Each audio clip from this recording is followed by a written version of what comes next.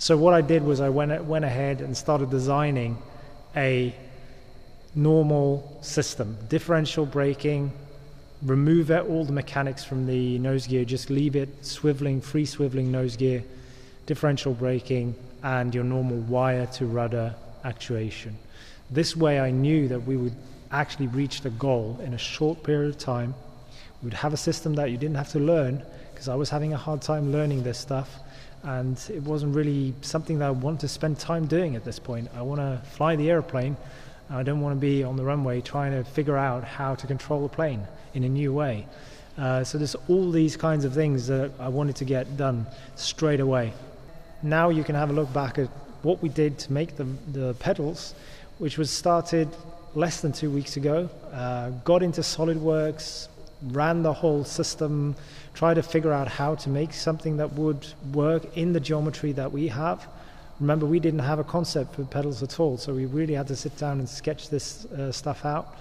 Got the parts machined, 3D printed, and then got into the aircraft and started digging out a hole in the interior.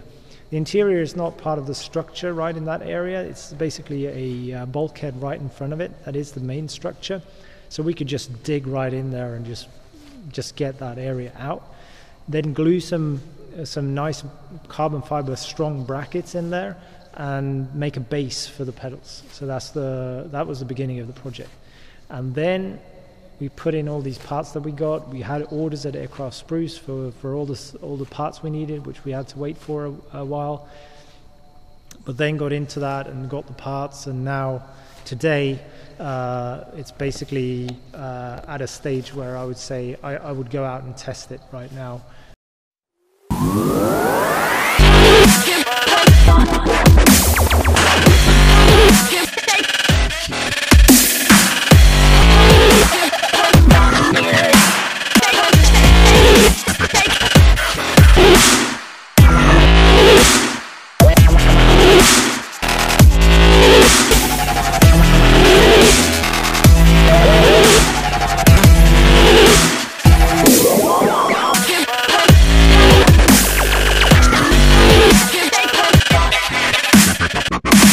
One of the hardest parts was just getting the wires kind of guided through to the side, and we ended up using our basically our water rudder guides there to guide the wires back. So some of the issues that I want to address that I think are going to happen, first and foremost, with the free swiveling wheel, I'll finally have some feeling on what is going on with the tail when we put on power, because with the electromechanical system, the nose gear was stuck in a position, which meant that you're not going to be able to pull the nose much on the basis of the forces on the tail.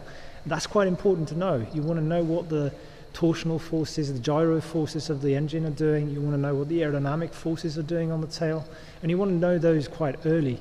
So this is going to allow us to actually get some of that information very early. So I'm really looking forward to that. But the main issues will be slow taxi because of the nose gear. So you basically have to force it around. As long as we can line up on the runway, it's fine. As far as the control system goes, everything seems to be working really well. So I don't have any other issues that are kind of nagging at me at the moment. Anyways, I look forward to the next updates and keep you all posted.